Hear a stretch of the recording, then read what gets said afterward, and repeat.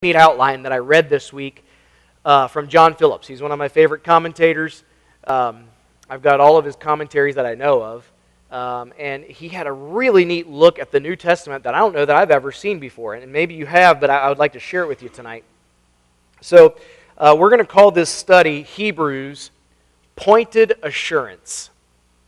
Pointed assurance, okay? It's a very direct and pointed assurance for the people that it was written to and the people that it was written for. And we'll see the difference in just a moment. But I want to talk about this breakdown. So in the New Testament, this is neat. There are, counting Revelation, there are 22 epistles, letters, okay, if you count Revelation as well. And here's how this goes. The first 9, starting with Romans, are to Christian churches. The 4 middle and the 4 sandwiched in the middle are to individuals. And then the last 9 epistles are written to Jewish Christians. All right? Interesting. Romans starts the first 9 of the epistles, and it addresses the relationship to the Jewish moral law. Okay, Romans, 1st and 2nd Corinthians, Galatians, Ephesians, Philippians, Colossians, 1st and 2nd Thessalonians. Those are to Christian churches addressing the relationship to the Jewish moral law and the gospel.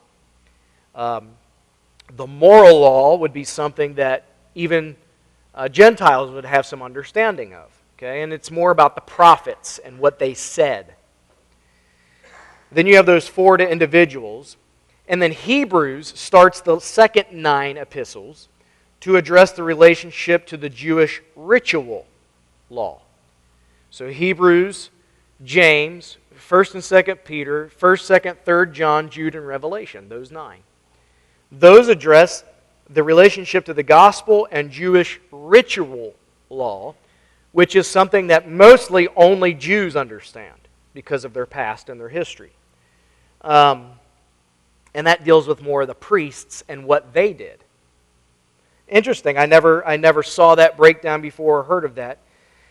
Each grouping of 9, actually each grouping of 9, 4, and 9, ends with a reminder of the second coming of Christ. Now, 2 Thessalonians deals with Christ coming on the church and the world, and Revelation deals with Christ coming on the Jew and the world.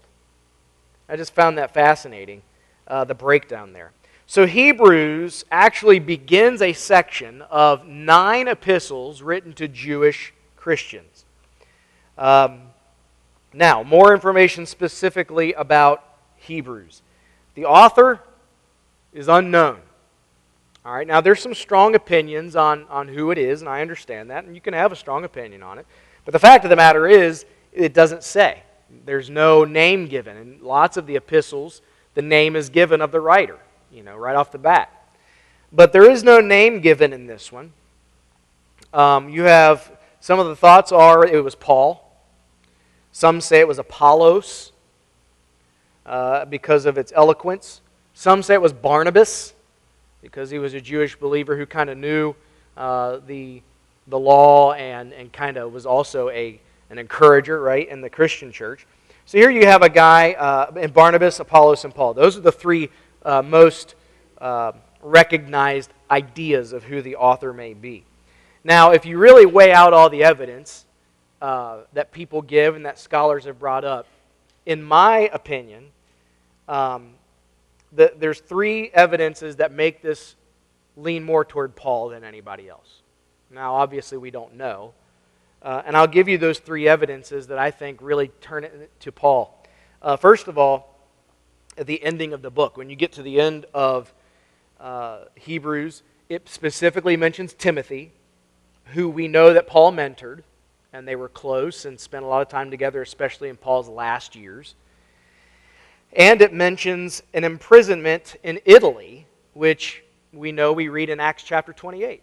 So Paul was imprisoned in Italy, and he was a close associate of Timothy's, and it mentions both of those at the end of Hebrews.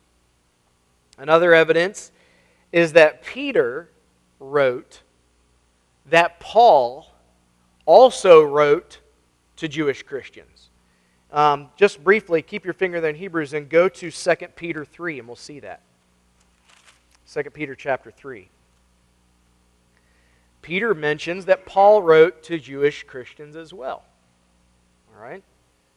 2 Peter chapter 3 and verses 15 and 16. Check it out. 2 Peter 3:15. And account that the long-suffering of our Lord is salvation, even as our beloved brother Paul also, according to the wisdom given unto him, hath written unto you, right, Jewish Christians, as also in all his epistles, speaking in them of these things, in which are some things hard to be understood, which they that are unlearned and unstable wrest, as they do also the other scriptures unto their own destruction. So Peter even mentions that Paul wrote to the same audience. So Paul has written something to Jewish believers. Could it be Hebrews? And then the third evidence is extra biblical, but the early church believed that Paul was the author. So the people in the early church believed Paul was the author. You have the Timothy and Italy both mentioned at the end, and then the fact that Peter mentioned that Paul wrote to his audience as well. So those are three, I believe, stronger evidences that point to Paul, but really we don't have any way of knowing exactly who wrote it. The date of the writing of Hebrews, that is also unknown. Now we have a ballpark. We know that it had to be after the Jewish dispersion, because he's writing to Jews that have been scattered throughout the area. But it had to be before the temple was torn down, because that happened in 70 AD, and Hebrews mentions the ongoing sacrifices. And so it had to be before 70 AD, where the temple was destroyed, and after the dispersion. Most people put it around 60 AD, but it was somewhere in that time period. And so that's a little bit about the date. So the author, not really sure. The date, not really sure. The audience, this is something we're sure of, and here's why. We can surmise that this was written to Jewish Christians. Now, the epistle to the Hebrews is not in the actual writing. That title was given to it later based on the subject matter of this epistle. The subject matter is very Jewish ritual history. The writer of Hebrews just takes for granted that its readers know Jewish history and law very well. So you wouldn't write this expecting Gentiles to know all the intricate details that are mentioned in Hebrews about Jewish law, history, tradition, and ritual. So it has to be written to a group of Hebrew or Jewish believers. The author assumes his audience knows the Torah well. Now, it's written to Jewish Christians. Now, here's where we get into the meat of this, and here's where we really need to start understanding why this was written, because this is where it's going to hit home with us too. Okay?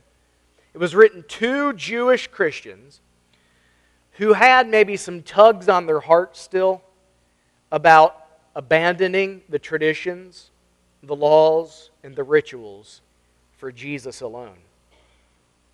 Now think about it. If you were a Jew, and you know how specific they are and how serious they take the Torah and their ritual and their sacrifices and their traditions, they take it very seriously. If you're a first century Jew and you were raised this way, and then you come to understand Christ is the Messiah and you trust Him as your Savior, all of that stuff in the past has now been fulfilled. And so to just like that, turn away from all that to Jesus alone would be very difficult. Much the same as maybe a Catholic person who would become born again would in a lot of ways have to turn from their upbringing and traditions when it comes to sacraments, saving them, when it comes to praying to Mary and believing that she is part of deity. You would have to turn your back on all of that, and there would be that tug toward those rituals, you know. So this was written to Jewish Christians who had still that tug on their heart that there has to be something to Judaism because God is in that, you know. The God of the universe, Jehovah God, That's who we worship. And He sent His Son, and so there's this tug back and forth between Jewish Christians' heart. And so this letter is written for that pointed assurance that says, no, Jesus is enough. And Jesus is better. Really the theme of Hebrews is Jesus is better than all those other things in your past. It's really to assure these folks that Jesus alone is enough. Now, that was who it was written to. Now, here's who it might be written for. And this is where you and I come into play. It could be written for Christians today who try to intermingle Jewish traditions, laws, and rituals with Christ because of the substance of religion. Pious works and acts, the doing of right, the ordinances, the Bible reading, the prayers, the church attendance, the religion part of what we do, the things that we actually engage in, right? There's substance there. There's things that we can measure, aren't there? We can measure our attendance to church, how often we're there, if we're there every time the doors are open. We can measure our time in the Word of God. We can measure our time in prayer with God. We can measure how many people we share the gospel with, and how many Sunday school lessons we've taught, or how many hours we've spent in the nursery. These are all measurable religious things that are fine and good and have their place. But we can get caught up in that, and that almost becomes where we find our value and where we find our righteousness, if you know what I mean. We can kind of lean on our goodness and our good works and these things that we do as what makes us right with God. When in fact, there's nothing that you and I do that makes us right with God. What Jesus did makes me and you right with God. And I know that in our minds, there's this question of, well, don't I have to do things to stay right with God? Friends, if eternal security says it all. He holds us in His hand because we can't stay right with God unless He does. Peter says we are kept by the power of God. We are kept by Him. There's nothing you and I can do to make ourselves right with God. Jesus already did that. And so this could be written for me and you. We may not understand all of the Jewish things we're about to read in this book, but here's what we do understand. We understand religion, and we understand the grip that it can have on us. Okay? And so this is teaching us even that Jesus is enough. And Jesus is better than all of that stuff that we can do. All right? Listen, rules are easier to follow than promptings and principles. It is, and that's just a fact, isn't it? It's easier to follow a rule that says, I must do this in order to gain that. That's easy, right? If there's a step, if there's a law or a rule that says, do this and that will happen, that's easy. We can grasp that, we can measure it, and we can mark it down, you know. Promptings and principles are more difficult to follow. It's easier to say, I will not do this than it is to listen to the Holy Spirit tell us what to do. Right? And so rules are easier to follow than promptings and principles. And that's why we can sometimes edge back into that life. Okay? The other thing is the structure of worship rituals. It's easier to participate in structure than it is heartfelt, vulnerable expressions of praise and worship. What I mean by that is, if I come into the building, and go with me, I'm not being critical, but just understand this. If I come into the building and I'm dressed for church, and they say stand and I stand, and they say sing and I sing, and they say you may be seated and I sit, and they say let's pray and I pray, and they say okay, here comes the offering plate, and I put it in, and they say okay, now we're going to listen to this message, and I listen, and then they say okay, stand and leave, and I leave. There's something there that's easy to measure. it's easy to look at that and say, I am right with God because I did those things. It's more difficult to have true, vulnerable, heartfelt expressions of praise and worship that are genuinely organic, that's a term, that comes from our heart because of what Christ has done for us. Praise and worship flow from a heart that is understanding of the love of God through Christ. That flows naturally. Just like when someone does something nice for you, you're just, thank you. You know, you don't have to always be reminded. Let's see, they gave me this, so now I'm supposed to say thank you. Thank you. No, I mean, you have it in your heart, right? When someone does something special for you, you're like, wow, thank you. It just flows out of your heart. And praise and worship is the same way. When we get a real understanding, and look, I still struggle with grabbing a hold of what Christ has done for me. And I don't know that we'll ever really get it all until we get to heaven, you know? But I still am trying to figure this out. God, I know you've done something incredible for me and that I don't get it all, but thank you. And praise and worship flows from a heart that has time to soak in it and to say, okay, wow, God, you love me this much. So what are praise and worship? Those are buzzwords in church, right? Praise. Praise is celebratory rejoicing and thanksgiving. Praise is different than worship. Praise is like when your dog does well and you say, good boy. That's praise. Okay? That is a rejoicing, that is a celebration, that is a thanksgiving. And so when we praise God, it is flowing from our heart, a celebration, a rejoicing for what God has done and who He is. Right? I mean, when we can't get it all, but when we get a little bit of an idea of who God is, man, just praise wants to come out of your mouth. When you get an idea a little bit of what God has done, praise just wants to fly out of your mouth. And so praise, celebratory rejoicing. Worship. What is worship? Worship is an attitude. It's an attitude of reverence and humility before God in total submission to Him. Worship is really being submitted to God humbly and reverencing Him for who He is. When you read of worship in the Bible, you read of people falling on their face before God. Praise is when David danced and they played the music and the people of Israel blew the trumpets, right? That's praise. Worship is different. It's a humble reverence before God. Again, why? Why would we worship? Because we're getting an understanding of who God is and what He's done. And we just, wow. We were in awe of Him. That's worship.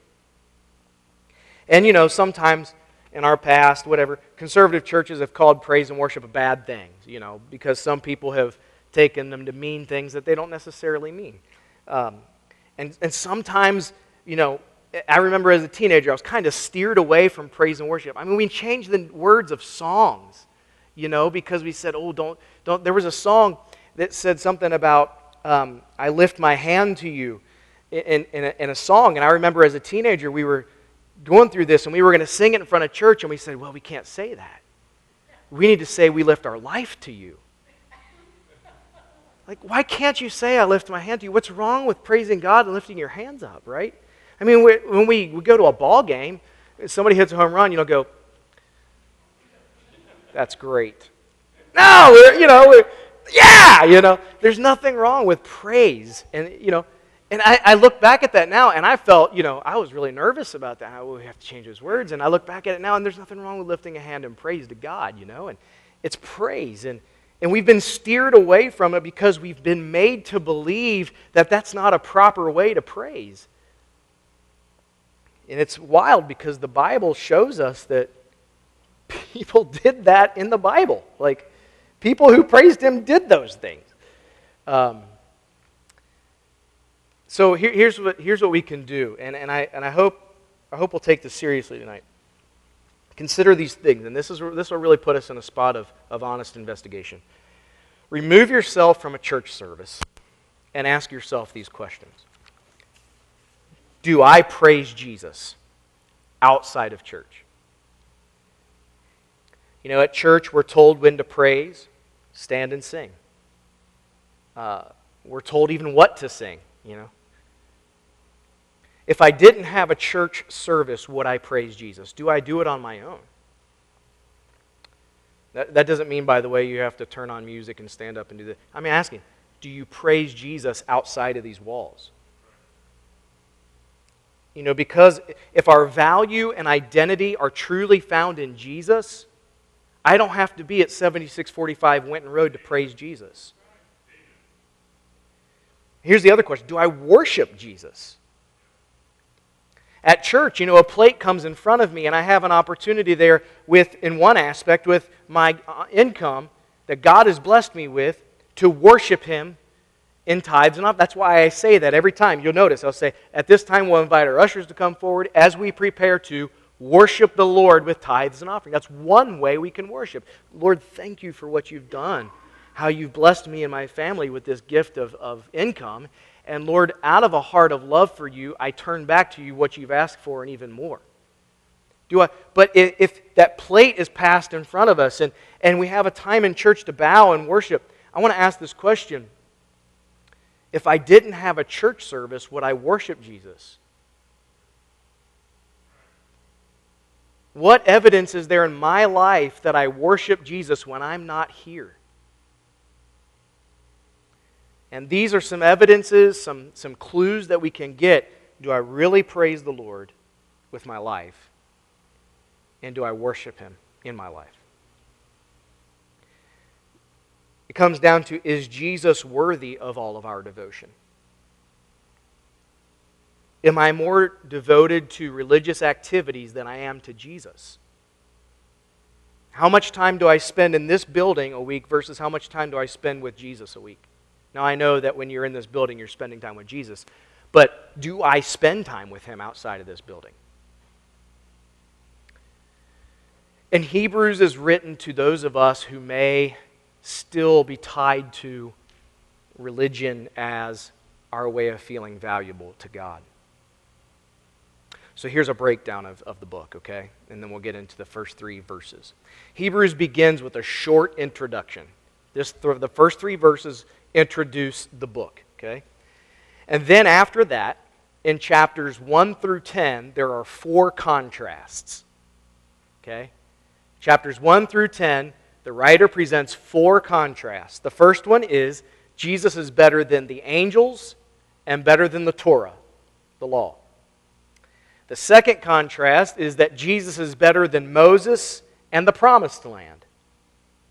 The third contrast is that Jesus is better than the priests, and it even brings up a name from Abraham's time, Melchizedek. You remember him? We're going to learn a little bit more about him in here. And the fourth contrast is Jesus is better than the sacrifices and covenants. So the author compares and contrasts Jesus with those. And his ultimate conclusion is Jesus is better than all of it. The author has 2 goals from what we can evidently get. Okay, the first one is this: to teach the readers that Jesus is superior than all of these people, places, and things. If you don't believe Jesus is superior to Moses, that's an issue. If you don't believe that Jesus is superior to the Old Covenant, that's a problem. He brings out that Jesus alone is worthy of all our trust and devotion. And the second goal is to challenge his readers to remain faithful to Jesus despite persecutions that may come. In fact, at the end of each of those contrasts, the author gives a warning not to abandon Jesus, not to walk away from your faith in Christ. And then chapters 11 through 13 talks a lot about faith. It's one final challenge to follow Jesus based on the role models, the great models of faith that we've had in our past, and to follow them, to follow their faith in Christ. Remain faithful to Jesus, trusting that despite trials and persecution, God will not abandon you. All right. So, quite a lengthy introduction. Some why was this written? Because we want to know, does this even matter to me? 2019, Gentile Christian. This book says to the Hebrews. I'm not a Hebrew. Does this matter to me? I think that while it was written to the Hebrews, it is written for religious folks. Okay? And so let's look at it tonight. Hebrews chapter 1, beginning in verse 1, we'll read verses 1 through 3 and get the introduction. So, he begins. God, who at sundry times and in divers manners spake in time past unto the fathers by the prophets, hath in these last days spoken unto us by his Son, whom he hath appointed heir of all things, by whom also he made the worlds, who, being the brightness of his glory and the express image of his person, and upholding all things by the word of his power, when he had by himself purged our sins, sat down on the right hand of the majesty on high. So this is the introduction. And the book, the writer of Hebrews, like I said, different than the other epistles. Usually in the other epistles, the author's name was the first word. And the first word in this one is God. Interesting, isn't it? Washing away, because if Jesus is better, let's wash away everything. Washing away who might be writing, more important than that, is who is truly speaking. And it's God. God. Okay? And then you've got these words like sundry times and divers manners. Okay? What does this mean? Sundry means various. Divers means many. Okay? So you could say it like this: God, who in various times and in different ways spoke in the past to the Jewish fathers by the prophets. Or you could say it like this: God spoke to our Jewish ancestors by the prophets in various times and in different ways. So all the writer is saying is, back in the olden days, back in the day, God spoke to our fathers by prophets. Okay? That's what he's saying.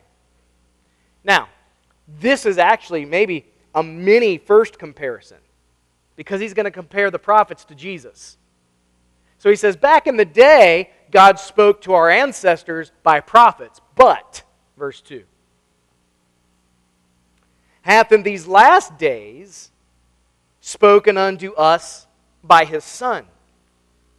Now he's got a whole new way of speaking to us, and it's through his Son, capital S, whom he hath appointed heir of all things, by whom also he made the worlds. So now, God doesn't speak through prophets anymore. He has spoken through his Son. He's appointed his Son as the heir of all things. And his Son has created all things. God, through his Son, created everything. And God is giving everything to his Son. So automatically, right off the bat, Jesus is elevated to a higher level than anyone else. He is the creator of all, and he is the heir of all. And God has chosen to speak through him. And that's the blast that comes out right off the bat. Is this: the prophets, that's old news. Jesus is now the one you need to listen to. What he has said, take to heart. What he has said, that's what you need to do. And so he puts Jesus above the prophets right off the bat. He's spoken by his Son, he's given all things to his Son, and he has created all things by his Son. Wow! We're already overwhelmed with Jesus, aren't we? 2 verses, and we already know what this is all about. No bones about it. God is all about Jesus. And if God wants it to be all about Jesus, then brothers and sisters, it better be all about Jesus. Okay? And then in verse 3, he says, who, Jesus, being the brightness of his glory. What is God's glory? God's glory is kind of his shine, right? His that characteristic of God that is unapproachable by man. You know, I mean, you just can't even look at it because it's just too much. You recall the story when God put Moses in the cleft of the rock and he covered him up and only would pass by, his backside. He wouldn't even, because it just was going to overwhelm Moses to the point he couldn't live. And so God has this glory that man can't approach to. But what he's saying, get the word picture here. He's the brightness of his glory. Jesus is like, if you can't look at the sun directly because it hurts, but you know what you can do? You can look at the rays of the sun coming through a window or through the clouds, can't you? You can get what the sun is doing. You can feel what the sun is doing. You can't look directly at it, but boy, you can see it, can't you? You can see its powerful evidence. And that's the word picture we get here. Jesus is like the rays of light from the sun. God's this glory that we can't approach into, and Jesus actually approached unto us. What an awesome thought that God came to man. This is who Jesus is, the author is saying. And then look at the next expression. He says, and the express image of his person. The express image. When I was a kid, we'd watch Reds ball games. And at some point in the broadcast, they would say something like, you cannot reproduce this video without the express written consent of Major League Baseball. I always remember that as a kid. I don't know why. Isn't that weird? Just those phrases stick in your head. You cannot reproduce the broadcast without the express written consent. Now, this is what's cool about this. When a king or an authority would write a letter or a scroll to someone else and send it via a messenger, the king had a signet ring, right? It was a little ring that had the king's crest on it, if you will. And what they would do is they would put wax on that seal. They would seal the scroll with wax, and the king would press his ring down into the wax and leave the image of his ring. The express written consent. The express image. Okay? Jesus is God's physical signature in this world saying, here I am. Take it on my authority. This is my son. Everything he says has my full authority. And didn't Jesus say in John, I only say those things my Father tells me to say? Wow. So Jesus is like the rays of light from the sun. He's like the signet ring on the scroll of what God is doing in this world. Pretty important. Jesus is being elevated more and more, even in the first 3 verses. Continue in verse 3. And upholding, this blows your mind. Jesus upholds all things by the word of his power. Jesus sustains everything in this world by his word. The earth continues to spin. The earth continues to orbit. All the planets are orbiting. All the stars are moving. All the universes, all the galaxies are doing exactly what Jesus says to do. And like we said this morning, down, get this, to the very breath that you and I breathe. He upholds it all by the word of his power. That is hard to grasp. That he can keep, you talk about keeping plates spinning, right? We can't fathom that. I can't walk and chew gum at the same time, right? Some of us struggle with multitasking 1 or 2 things. I can't write and listen to music at the same time. It drives me. But God, specifically Jesus Christ, upholds everything with the word of his power. You see how God is elevating Jesus here? Like, he's untouchable. He's above everything that you've ever read. I know that, look, it's almost like God is saying, I know that Genesis tells you all about creation, but let me tell you about the one that spoke it into existence. He's greater than what the Word says about it, right? He is the Word. So, we continue in 3. when he had, this over just throws you backwards too, when he had by himself, wow, purged our sins. It didn't take thousands and thousands of lambs. It didn't take thousands and thousands of righteous people to buy our pardon. Jesus Christ, by himself, bought our salvation. Whoa! Moses didn't do that. He couldn't. He's a sinner. The law cannot save you. You figured that out real fast. The rituals, the sacrifices, the temple. What did that do? The temple burnt down. The sacrifices aren't even going on anymore. What's left? Jesus.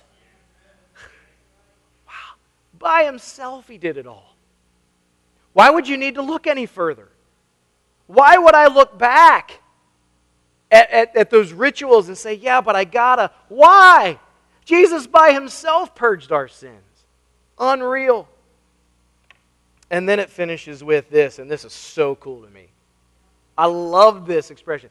He sat down on the right hand of the majesty on high.